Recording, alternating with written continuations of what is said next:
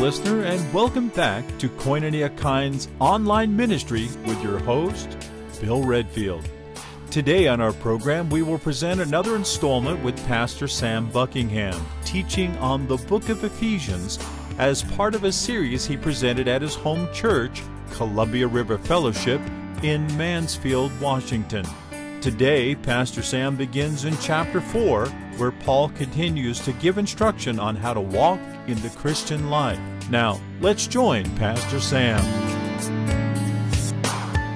All right, we are still in Ephesians, so please turn to Ephesians Chapter 4. Now remember, the type of ministry that the Lord has given me is to teach the Word of God basically verse by verse. And I'm what they call an expository teacher. So what happens is, when you go through the Bible, you hit themes, and when you get there, don't think that I think that I'm preaching this because I think there's a problem with you. Does that make sense? I didn't hear something out there and I decided, well, I better preach on that. We hit things because that's where we're at in the Scripture.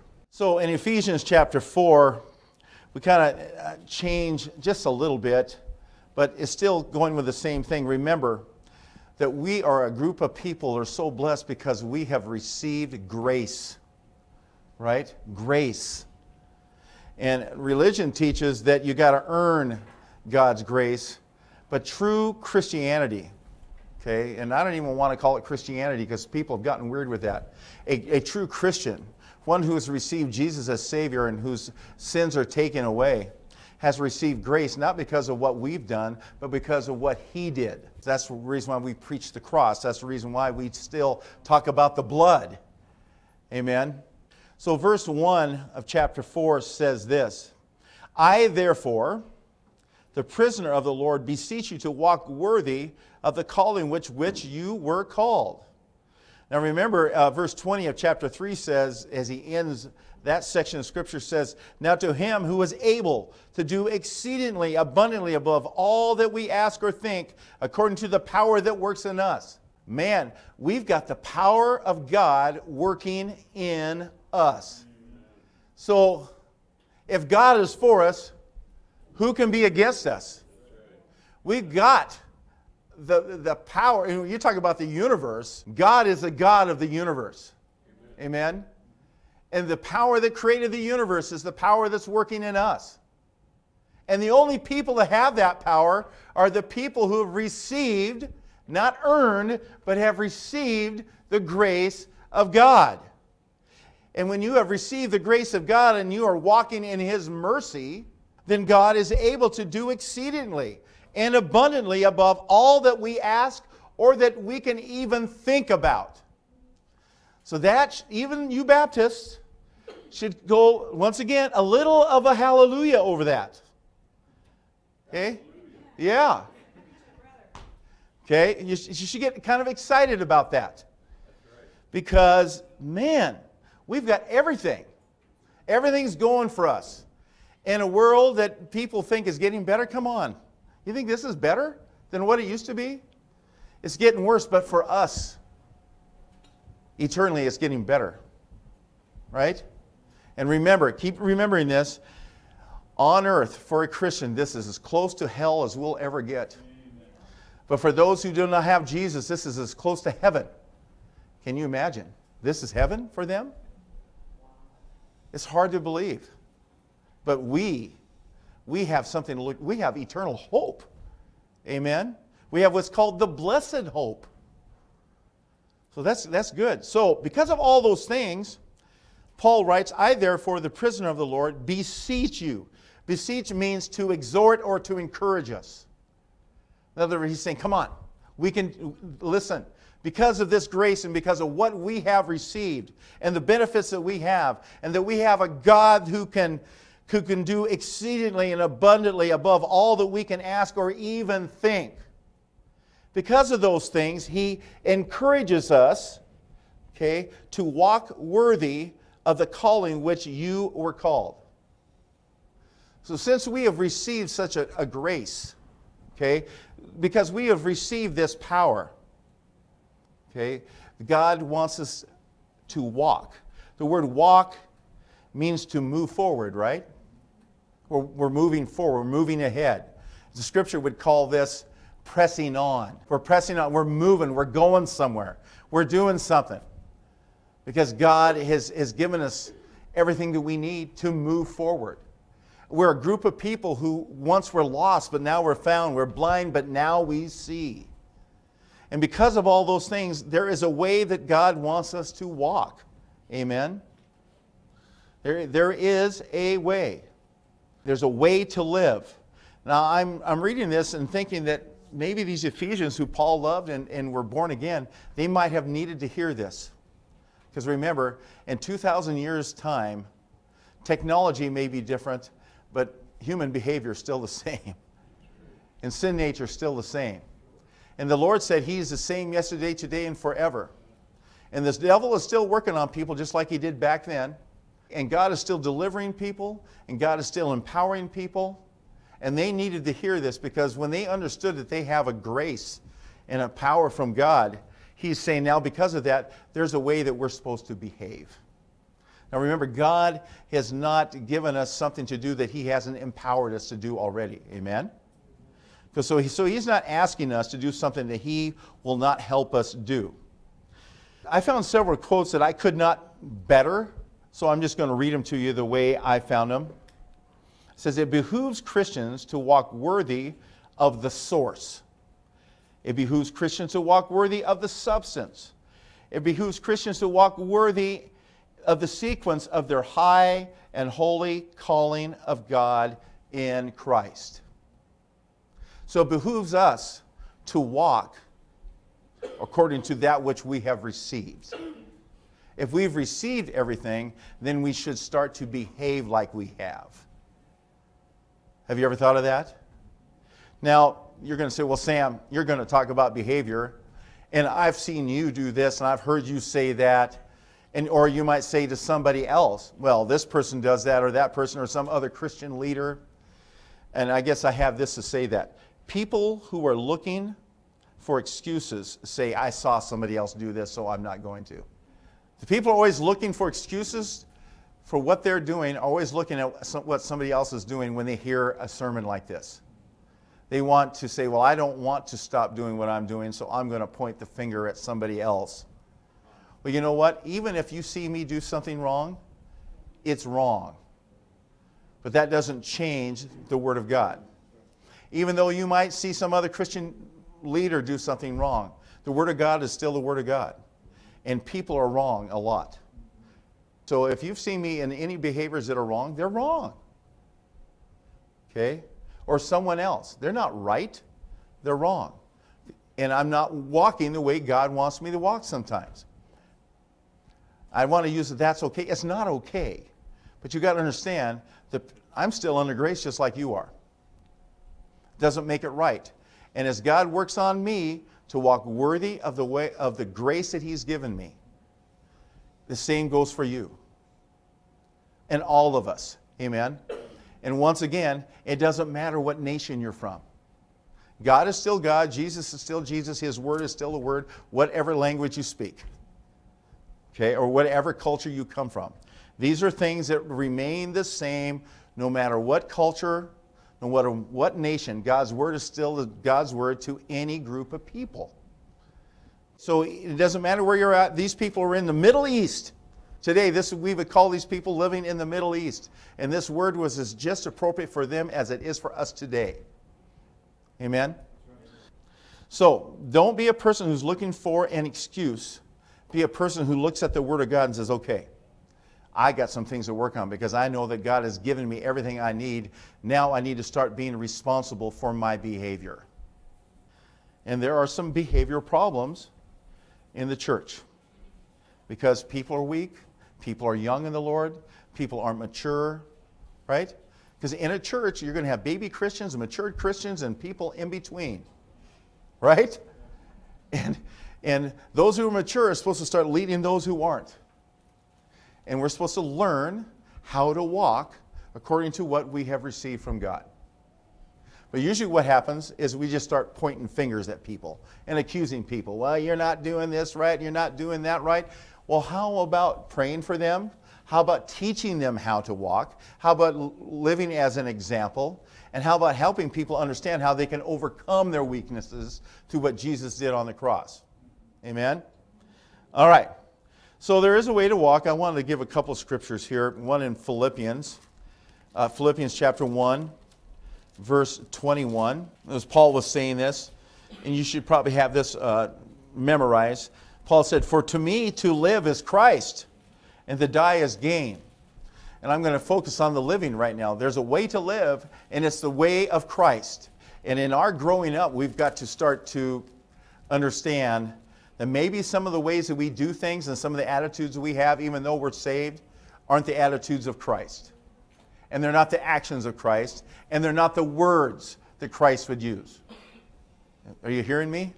So once again, I want you to understand, I don't think there's a problem. This is just something we need to learn. And as people say, more and more and more. Amen? Amen. All right, so here's another scripture. Romans chapter 12. There are several. I just picked these. Go to Romans 12. Here's something to aim for, because this is what God's Word says to all of us about our behavior. Romans chapter 12, verse 16. Scripture says, "Be of the same mind toward one another." If you're going to be of the same mind toward one another, you're going to have to back off and start working on your own behavior and helping others, right? Because we're talking about unity in the Spirit between Christian people, across denomination and across nations. We're all part of the same kingdom of God. Be of the same mind toward one another. Do not set your minds on high things, but associate with the humble. That's an attitude. Do not be wise in your own opinion. So get rid of the bad attitude toward yourself and toward other people. And then it says here, here's behavioral things. Now think about this. And the scripture says to judge yourself, right? Think about this. He says in verse 17, repay no one evil for evil. Remember the old saying, I don't get mad, I just get even? Well, that's human stuff. That's worldly stuff. That's fleshly stuff. That's a sin. The scripture says, repay no one evil for evil. Are you letting that sink in just a little bit? This is one of those that you need to say, ouch. You can feel it kind of digging in on you, right? Repay no one evil for evil. Have regard for good things in the sight of all men. Now, all men even means those who aren't saved. All men. You've got to treat people right. Verse 18 says, if it is possible. Now remember, this is speaking to you, not to whoever you may be having a problem with. If it is possible, as much as depends on you, live peaceably with all men. The possibility starts with you. If somebody else doesn't want to live peaceably with you, you can't change them. You can only deal with your own attitude. Okay, so we deal with this stuff all the time. We're drama is what we call it. You know, you got drama going on with people. A lot of that drama would go away if you would have the attitude that said, if it's possible, I'm going to do everything I can to live at peace with this person.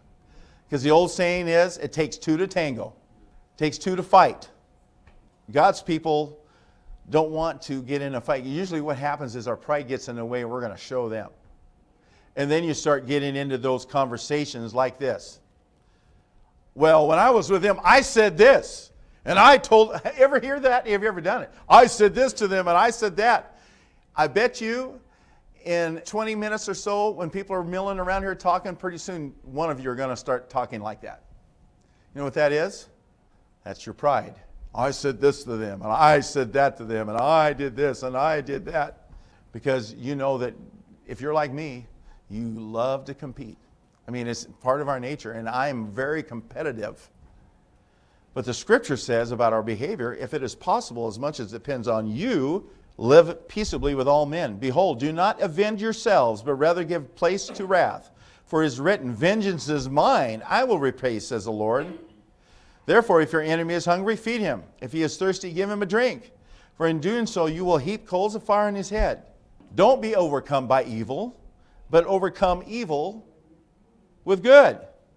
Amen? So we're talking about our behavior as Christians.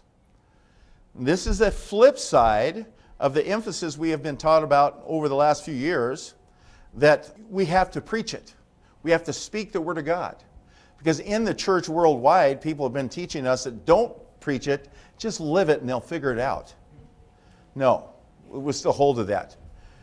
And I even read some comments in this section that said, remember, the best sermon anyone will hear is the one that you live out. That's false. The best sermon you will ever hear is one that somebody preaches. You have to preach it, but according to the Word of God, you also have to live it. We have to live it. And this is something that we need to get hold of. I know you can argue with God's Word if you want to, but you're beating your head against the wall. God's Word is God's Word. He wants you to live a certain way. Let's look at another portion of Scripture, Ephesians 5. Ephesians 5, 1 through 7. Verse 1 says, therefore be imitators of God as dear children. Now, is this written to us? So we have an example. It's the Lord. And we're to try to live like Him. You remember when you were a kid and, if you grew up in a good home, if you were a boy, you really wanted to be just like Dad. Well, as children of God, we should want to be just like Dad, our Heavenly Father. Therefore, be imitators of God as dear children, and walk in love. So you're going to walk in love, then you're not going to do insult for insult, injury for injury. You're not going to try to repay evil for evil, right? As far as it depends on you, you're going to be at peace with people the best you can. You're going to walk in love. So walk in love as Christ also has loved us and gave Himself for us, an offering and sacrifice to God for a sweet-smelling aroma. Remember, they did Jesus wrong, and He's the only person that walked in this earth that never sinned. He did not deserve one bit of that. So how we respond to people should be more like that. And once again, boy, this is hard because our human nature doesn't want to do that. Honestly, if you had to count the many times of how I've responded to people, whether I did it the right way or the wrong way, I'm sure that I'm a little heavy on the wrong. I've dealt with it in the wrong way. If you're honest with yourself, probably find out or think about how you've dealt with people. You've dealt probably not in the correct godly manner. So this is where we need to start asking God to say, Lord, I believe you have a way for me. Help my unbelief and help me receive the power that you gave me, that you bought for me on the cross so that I can overcome this behavior. Because remember, the Scripture says we're more than overcomers. Verse 3 says, and it starts picking on some things. But fornication, which is, how many, we don't have any little guys here, just older high school kids. So that fornication means sex outside of marriage. Well, you might go, uh-oh. For all of us who grew up in the 60s and 70s, uh-oh. And there's nothing that these kids are doing today that people from our generation didn't invent. Sorry, guys, you think you invented all this stuff? Ask some of us who have gray hair. You guys, you didn't make this stuff up. But remember, Paul is saying it 2,000 years ago here. So it must have been going on then too, right? Didn't Solomon say there's nothing new under the sun? So he is saying here, but fornication and all uncleanness or covetousness, let it not even be named among you as is fitting for saints. We got some repenting to do. We've got a standard that God wants us to live up to. But remember, He's the one that gives us the power to do it. There's a way God wants us to live. And the first way, the thing that we got to do is admit to God, and maybe to some people, I don't need to hear all your dirty laundry, or you don't need to bring it to me all the time. Sometimes people do, and that's okay. And you don't need to spread everything you've done out there, but you need to spread it to God.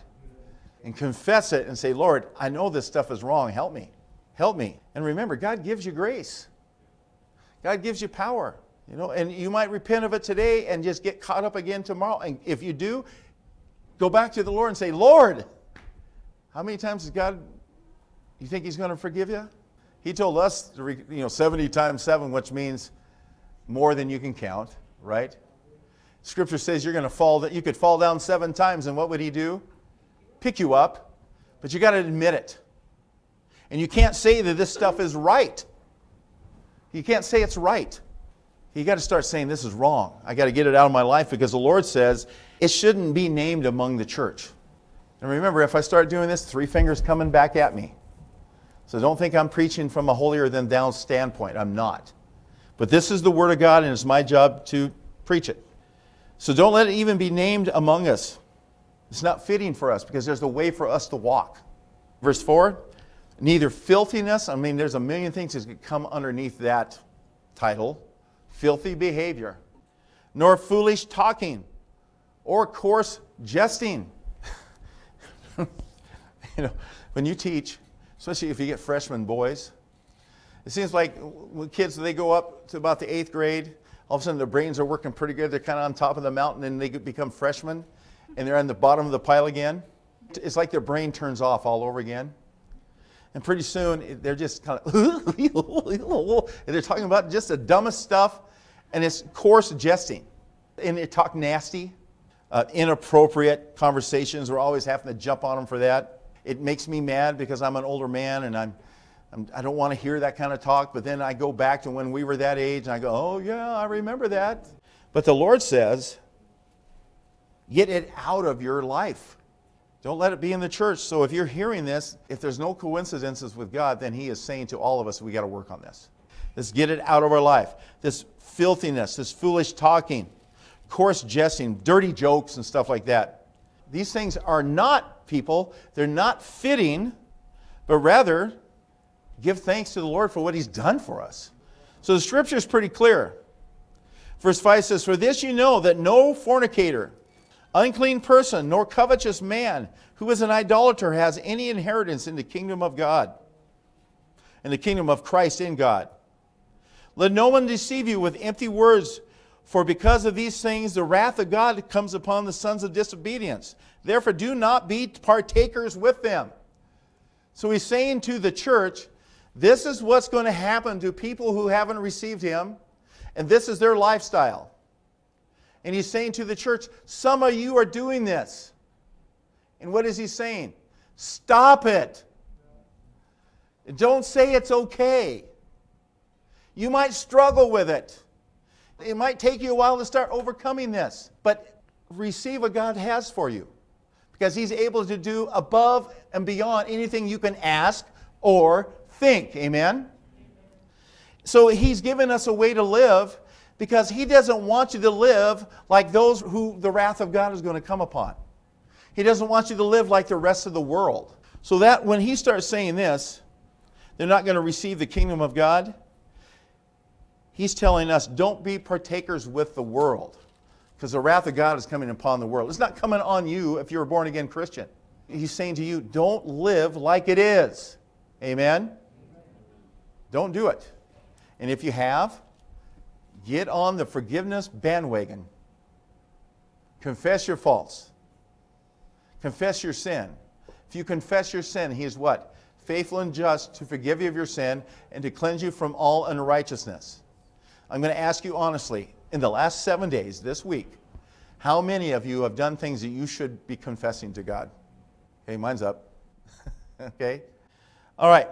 So the reality is, there is a way for us to walk, and we can do it because God's empowered us, but we need to encourage one another while it's still called today, lest we fall to the deceitfulness of sin. The Lord wouldn't put those things in His Word if it wasn't a fact that we could fall to the deceitfulness of sin. So He's saying to us, you all have to deal with it. Now I'm going to give you the power to overcome it. You just have to start confessing it and believing that God can give you the power, that He has already through the cross, through the blood. Amen? Then we go back to Ephesians 4, verse 2. So how? How do we do this so that we can live right? What's the attitude that we're supposed to have while we're doing this, when we're trying to believe God? And verse 2 tells us the attitude that we're supposed to have. The attitude is this: with all lowliness and gentleness, with long-suffering, bearing with one another in love, endeavoring to keep the unity of the Spirit in the bond of peace. That's how the body of Christ is supposed to live. Why do we have disunity in the body? Because of pride.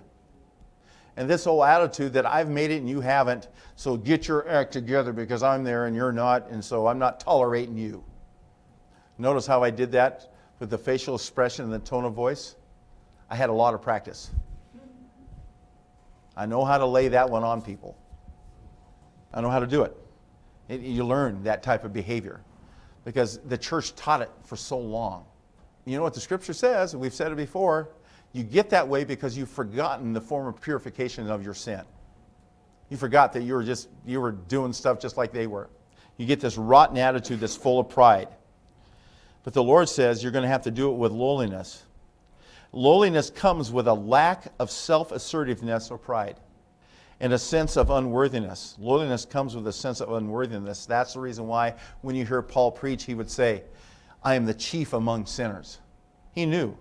He knew where he was a murderer. Had people killed in the name of religion. Stood by and watched Stephen get stoned. And said, go at it, boys. Give me your coats. Chief among sinners. He persecuted the church, which he became a part of. Amen? But he kept himself humble because he remembered where he came from. That's what we have to do.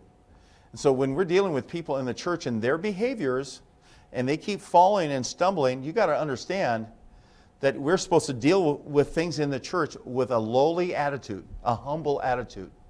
That doesn't mean we allow somebody to come in and say, it's okay to do this. It's okay to do that. No. We say, I just told you some of the things that are wrong. But we help people who struggle in those areas. And we pray for them. And we deal with them with a sense and an attitude of humility. Amen? This is what humility will cause us to do. Go to Proverbs 16:3. And I'm hoping this is going to work here because the Lord showed me these verses and I haven't thought about them in a while. So maybe this is a prophetic word to us, that you can judge that if you want. But it is the Word of God. Proverbs 16:3 says, commit your works to the Lord and your thoughts will be established. You remember when the Lord said that we're to cast our cares or our fears or our anxieties on Him? Amen. If you remember when the Lord said that His burden is light and His yoke is easy? Okay, you think about that. Now you think about this word commit. The word commit means to roll or to roll down or to roll away. Like how they rolled away the stone from Jesus' tomb. To roll it away. So you think about that. It's the picture of a camel burdened with a heavy load. When the load is to be removed, the camel kneels down, tilts far to one side, and the load rolls off. That's what the word commit means here. So we've got all these burdens in our life, and there's a way that God wants us to walk. What are we going to do? We're going to go, this is in the Spirit, to the cross, and we're going to commit our way to the Lord, and that includes your weaknesses. And you're going to kneel down like a camel, roll to the side, and you're going to let those things roll off you to the Lord. And you're not going to carry that burden. Uh-oh, I got a little anointing here. Ever have anointing that you get to feel? Okay, you get to roll those things off of you because those are not burdens you're supposed to carry. Those are burdens that the Lord bought on the cross for you. You can just sit here in your head and you can start going, well, this I need, oh man, I'm still dealing with this. He dealt with it for you. Roll it, commit it to the Lord. And the thoughts that you have established for yourself, the way you really want to be, the Scripture says He will, what? Establish it for you. He will do it for you. Because there's really, in all Christians, in our hearts and our minds, there's a way we want to walk. And it's the way the Lord wants us to walk. And we're dealing with all this crud. And the Lord says, cast it on Him. Roll it toward Him. And then the plans that you have, roll your plans, whatever plans they are. Roll it toward Him. Get it off of your back. Like a camel, kneel down and roll it. Get it off your back. It's not for you to have to burden yourself. It's not for you to pack. Remember, the Lord did it on the cross. And guess what? That big stone that represented death, what did He do with death? He rolled it away. He rolled it. Come on. Praise God. Yeah, hallelujah. And in Haitian, Beneswalatala. Praise the Lord. So cast your cares on Him. Roll your stuff toward Him. Let's look at another scripture. Psalms 37:15 says the same thing. Psalms 37:15. 5, excuse me. Not 15, 5. Commit your way to the Lord.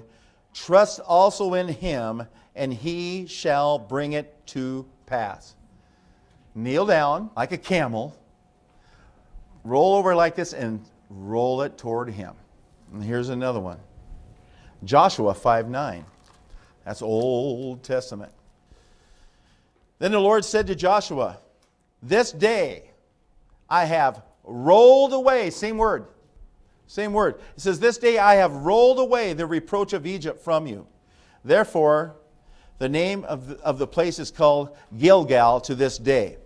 And what I'm going to say there is this. The Lord rolled away the burden of Egypt off of Israel.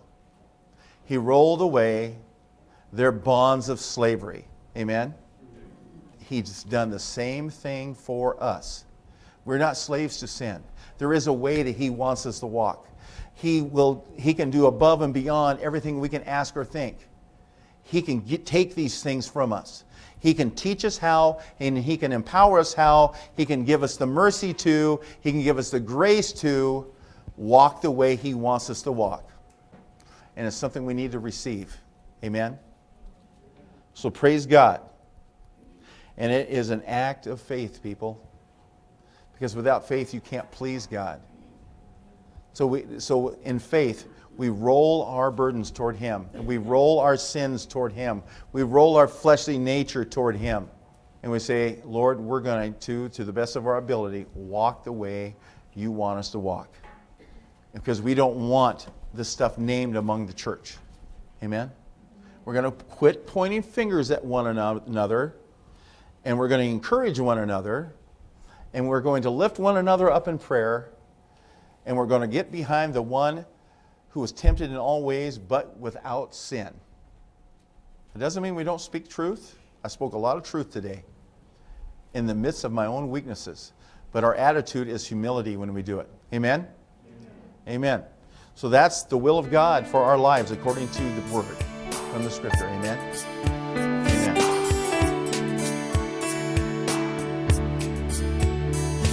Hello again. We hope you were blessed by what you have heard. Have questions? Please feel free to comment below or drop us a note via email. Our email address is tidbitsoftheword@gmail.com. Koinonia Kind Ministries is sponsored by Koinonia Kind LLC, whose sole focus is to get the message of the gospel of Jesus Christ out to all who will believe. Look for additional episodes with Pastor Sam, and be sure to like and follow us on YouTube. Koinonia Kind Ministries and Tidbits of the Word are Red Guitar Productions. There will never be a greater day in history.